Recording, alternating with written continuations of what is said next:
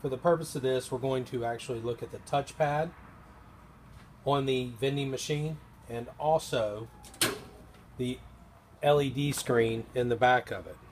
So to get started, we're going to touch the yellow menu button,